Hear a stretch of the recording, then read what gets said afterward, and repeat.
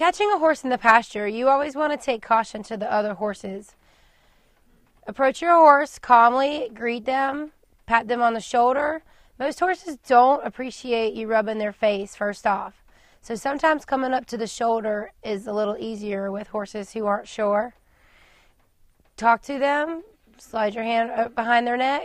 Go ahead and address your horse and speak to them with your voice so they know where you are. Once they're quiet and settled, you can go ahead and throw your arm around their neck and put your halter on. After you have your horse's halter on, you may then proceed to walk towards the gate. Always use caution going towards the gate. There may be other horses that are ready to go in as well.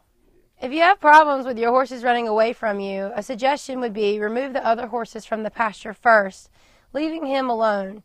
This usually will bring your horse right to the gate.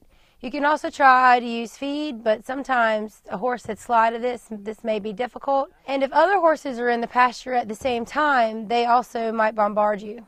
Horses that are on a routine usually know the drill and are ready to come in, and it's very easy. Horses that are left out in a pasture and you only get them out to ride them, they may prove difficult to retrieve from the pasture.